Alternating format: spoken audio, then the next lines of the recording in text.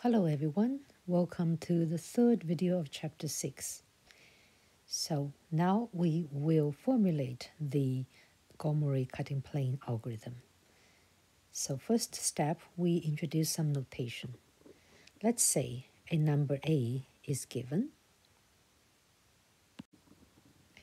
We now write the following. If we put a bracket around the A, this means we take the integer part of A that is smaller than A, such that this integer part of A is less than equal to A.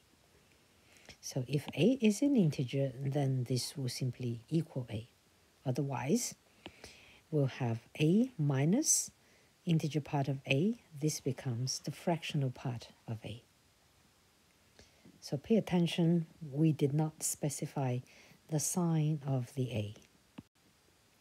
Let's take some examples. First example, now let's say A equal 3.25. The integer part of A is 3. And then A minus the integer part is the fractional part, is 0.25. A second example, probably more interesting. Let's say A is negative 3.25. Then what is the integer part of A? Well, it should be less than A. So here it actually becomes negative 4. Okay, and then A minus integer part of A is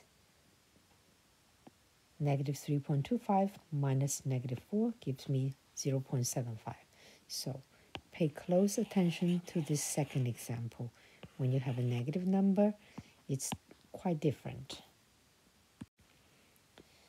So with this definition, and then we know that the fractional part would always be non-negative bigger than or equal to 0, and it's strictly less than 1. Okay, so this relation holds for any A you put in. Okay, now we go into the Gomory's cutting plane algorithm. In particular, we talk about the step of adding a new constraint and how to do that.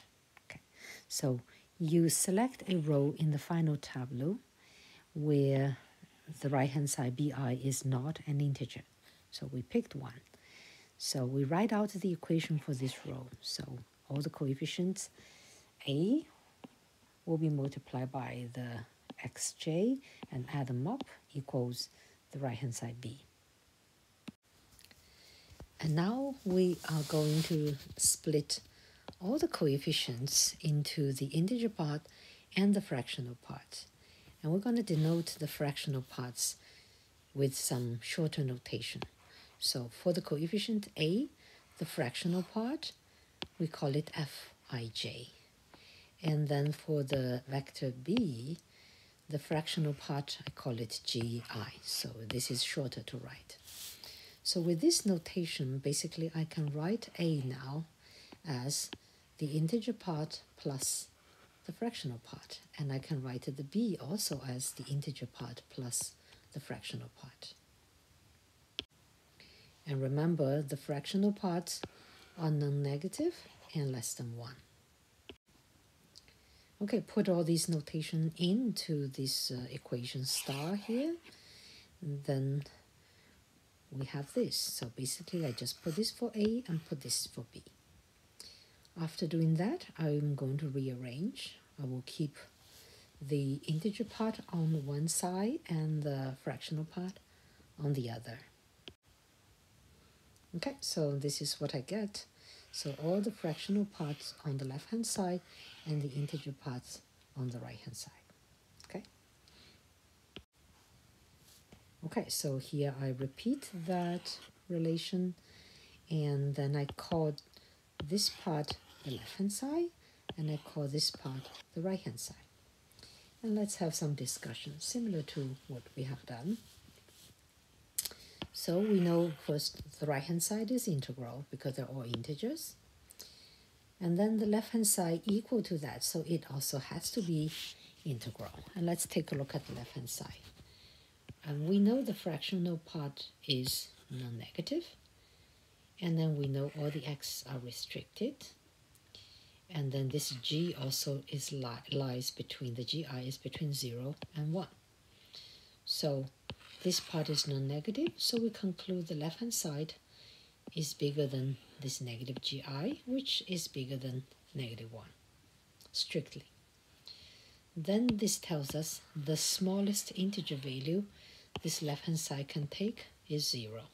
Okay, so you've heard me say that before through the example. Now we talk about it in a general setting. Okay, so now we add a new constraint. We introduce a new variable that's restricted and integral, and then we set the left-hand side equal to that. That is, I can rearrange the terms such that I can move this to join the xn plus 1 and keep the gi negatively on the left-hand side. So basically this, the red one, will be the final new constraint that we will add. And here xn plus 1 can be used as a basic variable. Okay, so pay attention to the form of this. It takes the fractional part of of all the coefficients here, but make it negative. And it takes the fractional part of the right-hand side b, but keep it negative. Okay, so don't forget the negative sign. Okay, so a little bit of theoretical results, or the lack of it. So for the convergence of such an algorithm is really hard to prove. So we're not going to touch that. Okay? Okay. So then there's a question remains. So in cases you could have multiple choices of rows to choose, as our example. Multiple BIs are not integer. So which one do you pick?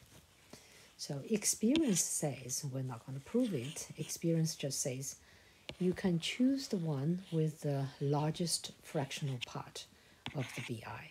That give you the more correction and the hopefully convergence faster, also from experience.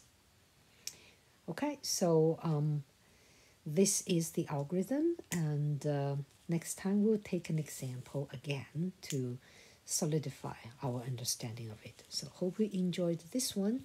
I'll see you next time.